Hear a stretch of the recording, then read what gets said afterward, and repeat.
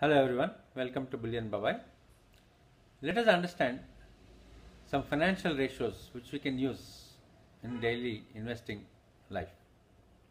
Now, what are financial ratios? Financial ratios are relative magnitude of two or more variables, and there are account based variables and there are market based variables. Which are the account based variables? They are earnings, sales, profit ratio. And what are the market based variables? They are stock prices, right? Then first we'll start with profitability ratios. Okay, first one is the profit margin, the gross profit margin, or you can take as profit before depreciation, interest and tax. You can also take earnings before EBITDA, EBITDA, earnings before interest, tax, depreciation and amortization. So this will give you the health of the company and then the management efficiency. The second one, which will be profitable ratio, is the net profit ratio. Gross profit ratio or EBITDA ratio will be at the beginning of the entire accounting statement cycle, and then net profit ratio will be at the end of the entire accounting cycle. So net profit ratio takes into account all the company's costs. So net profit margin we'll have to calculate. Net profit margin is profit after tax divided by revenue. It measures the percentage of sales the company keeps in profits. Then is both operating margin, net profit margin, the higher the better. So you'll have to compare within the same industry. You have to compare companies within the same industry and then see which of the companies within the same industry are doing much better. Then you have effective tax rate. You'll have to see how the tax is being managed by the companies. So even though the tax rate given by the government is the same, the companies have methods to manage their tax rate. So what is the effective tax rate that they are paying? For that, how will you find out? Effective tax rate is the average rate at which the company's profits are taxed. So marginal rates vary from companies. There are many deductions and tax incentives. You will get to know what is the tax incentives he is using. It's an easy way to summarize how much the company is paying as a tax. Now, profitability ratios, the other one regarding banks. Normal companies, manufacturing companies differ from banks because for banks, what they sell is money and what they receive is money, right? So naturally their income is always only the interest margin. So let us see, the first one is the net interest margin. What is net interest margin? Net interest margin is the gap between the interest that they pay on deposits and the interest that they charge on their advances. So net interest margin will be interest income minus interest expenses divided by average earning assets. Now next one is net NPA to loans. It's also specific to banks because the money that is given out should come back. If it doesn't come back, then it will not work for the bank, neither for the investor.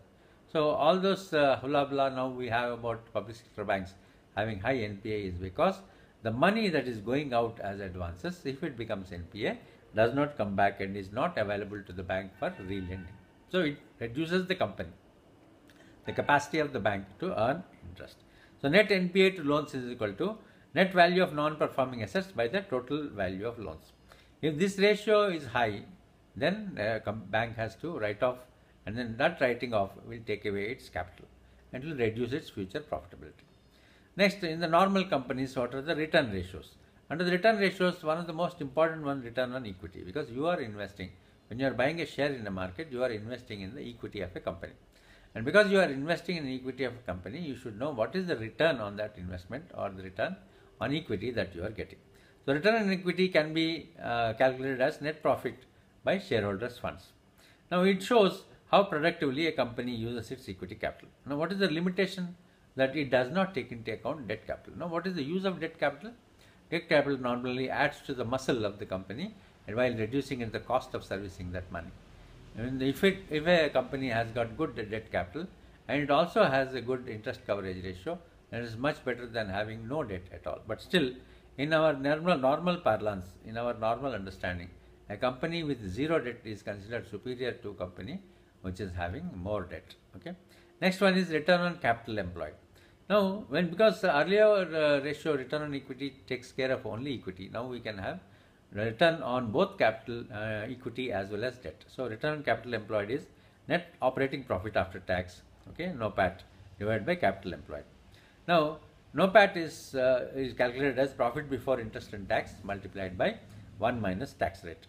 Now, capital employed is calculated as shareholder funds plus total debt. Now, return on capital employed ROCE provides a more complete assessment how well a management is deploying its capital. Now, return ratios, and this is return on assets. What is the return on assets? It will include all the assets on the asset side of the balance sheet that are being employed to generate your income. So, return on assets will naturally give you net profit divided by total assets. It will give you the capacity of the use, the efficiency with which the total assets are being used by the company. So, we will include all assets and we will calculate ROA, including productive assets and non-productive assets. So, if ROE compared to ROA, in ROA is less than ROE, it means there are more non-productive assets than productive assets. Then debt ratios. Debt to equity is one of the major ratios that includes your debt. Now, debt to equity is called the leverage, how much leverage a company has. Okay, then debt to equity is equal to total debt by shareholders' equity. Using a higher level of debt one by one, it increases risk and its interest liability will go up. But debt is cheaper because it is tax deductible. As an expense, the interest is tax deductible, and then the return on investors or the equity holders will increase by way of increased debt. So it has got both, it's a weapon that cuts both ways. Next is interest coverage ratio. Whenever you are talking about debt equity ratio, you must talk about interest coverage ratio. Interest coverage ratio measures how easy it is for the company to meet its debt obligations or how it pays its interest. So interest coverage ratio is equal to EBIT, earning before interest and tax, divided by interest expense. And if this ratio is less than 2, it means the company is finding it very difficult to finance its debt. And if it is more than 5 or 6 or 10, it is very easy for the company to maintain. Now, next is free cash flow to debt. The other way is to compute how much free cash flow is there. What is free cash flow? Cash flow is a company, the cash generated after paying its capital expenditure. It is operating cash flow minus capital expenditure. Now, cash flow is more difficult to manipulate than earnings. So, free cash flow to debt is equal to free cash flow divided by total debt. This ratio measures the ability of the company to finance its debt obligations out of the free cash flow, unallocated cash flow. Then current ratio. Current ratio is a liquidity ratio, and it measures the ability of the company to meet its short-term obligations. The current ratio is equal to CA by CL.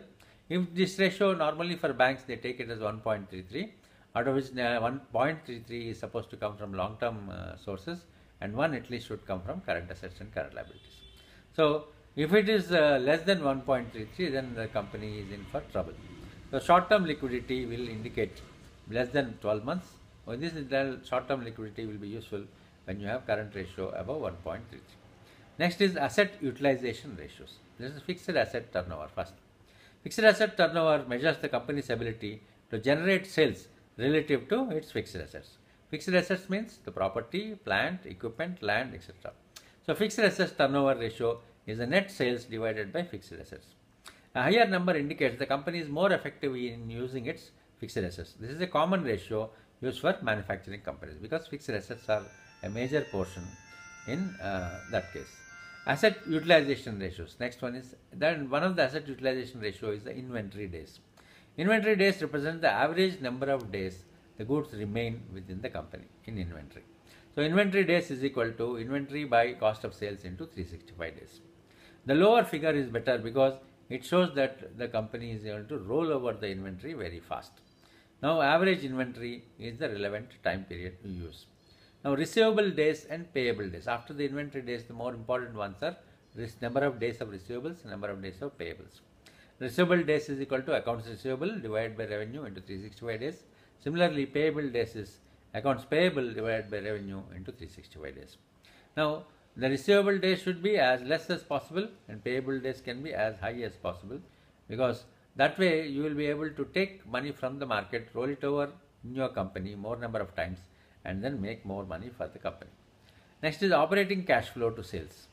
Operating cash flow to sales measures how well a company is able to turn its sales into cash.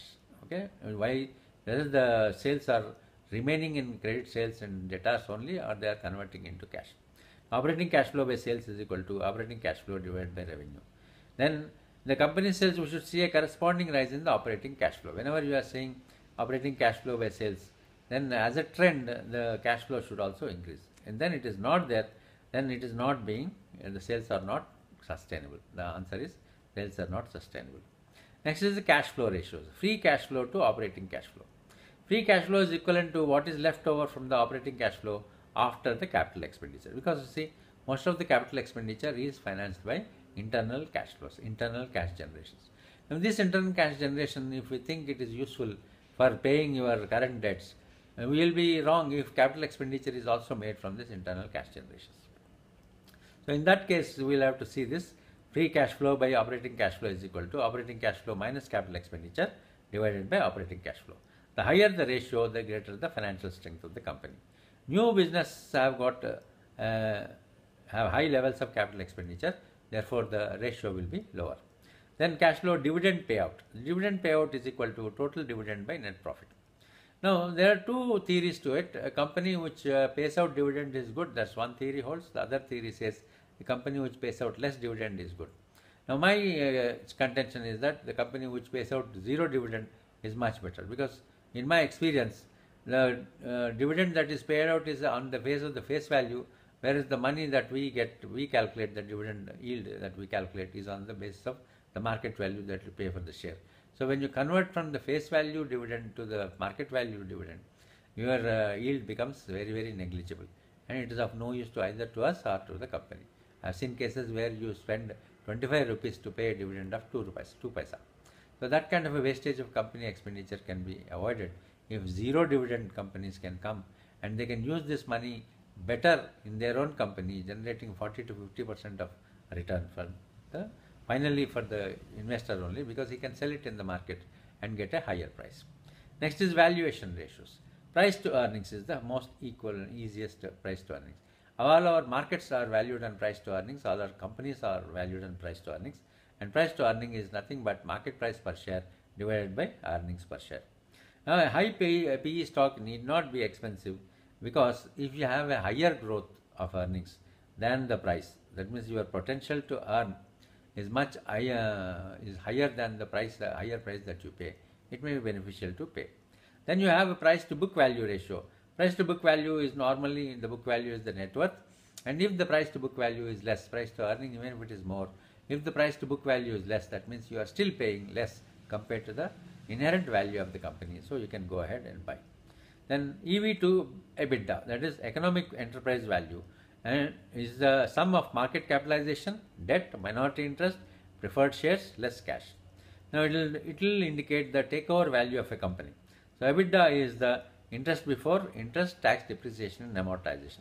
EV by EBITDA ratio is used to determine the company's value, similar to PE ratio. Now valuation ratio is price to sales. The price to sales ratio indicates the price per share relative to the sales of the company. So price to sales is equal to market price per share divided by sales per share. It indicates what are we paying for a given level of sales for the company. So sales are more difficult to manipulate than earnings. So, but unfortunately, price to sales does not give much useful information. Then dividend yield. Dividend yield is dividend per share divided by market price per share. Dividend yield will indicate whether you should buy a company share for the purpose of getting the dividend. Next, price to free cash flow ratio. Price to free cash flow ratio is the market price per share by free cash flow per share. It is used as an alternative to PE ratio. So, thus, in conclusion, what we can say is that ratios, if you can master well, then you will be able to use them in screener sites like Google Stock Screener, and then identify some ratios which you think are minimum that is necessary for your company, and then apply it to all the companies that are available in the market, so that you will be able to get a best companies based on the financials, based on the fundamentals, on which you can take for your investment decisions. Thank you very much.